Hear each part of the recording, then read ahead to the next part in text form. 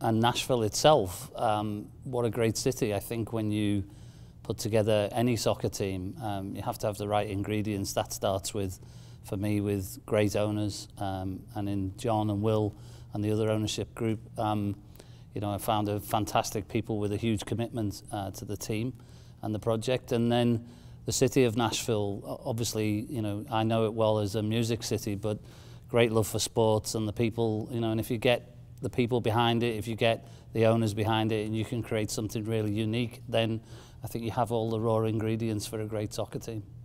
You know, the absolute ambition here is to build a world-class soccer team for Nashville. And, you know, in doing that, that means we not only bring together great players, great coaching staff, great staff, but we have to bring our fans to that. We have to bring the supporters together.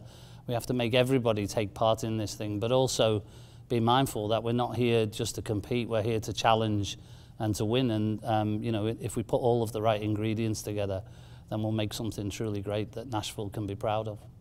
Well, Major League Soccer itself is, you know, really taking its part in world football. And I know that MLS's ambition is being realized in the sense that it's well on its way to being, you know, recognized as one of the leading leagues in world soccer. And it's fantastic to be a part of that, to be a part of not only the Nashville opportunity, but a part of such a great league that's, you know, really knocking down doors around the world in soccer. And let's hope that we can add our part to that and you know, continue to take the whole league forward.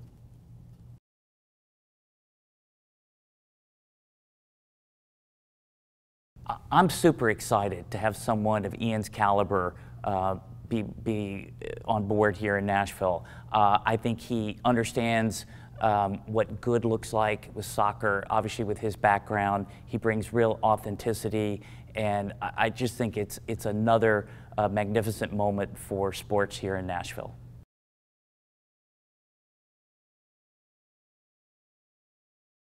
I think Ian's hire shows that the sky is the limit. Ian was English Premier League CEO of the Year. He's had so much experience in the game around the world.